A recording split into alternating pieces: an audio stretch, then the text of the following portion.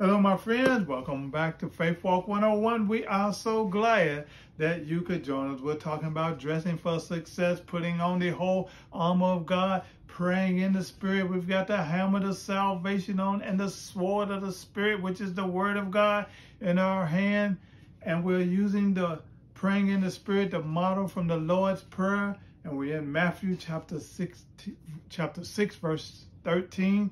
Lead us not into temptation, but deliver us from evil. For thine is the power, thine is the kingdom and the power and the glory forever. Amen.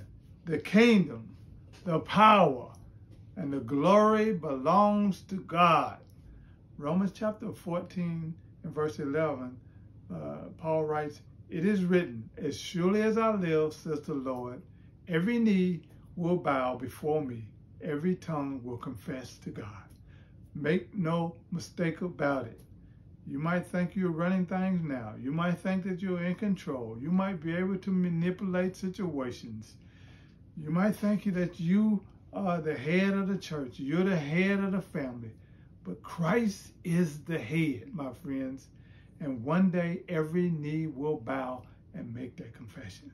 So then, each of us will give an account one day to himself, to God.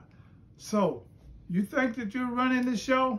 No, my friends, Christ is the head of it all. He's the head, and one day everyone will bow and confess and say that he is Lord. There will be a wonderful day, my friends, when he comes back and we're with him, and our Lord Jesus is running the world. And that's what I look forward to. Not those who have made it a real comedy show. Jesus Christ will be running the show. Thy kingdom come, thy power on this earth. Power and glory to him. Amen.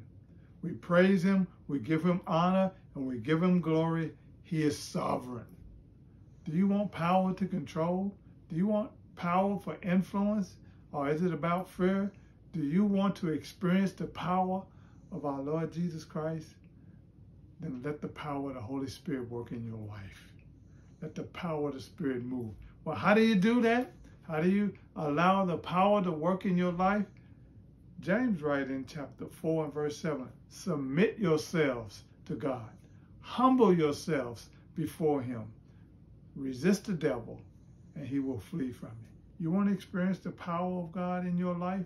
Surrender to him. Submit to him. Allow the word to soak into your mind as the Spirit speaks to you.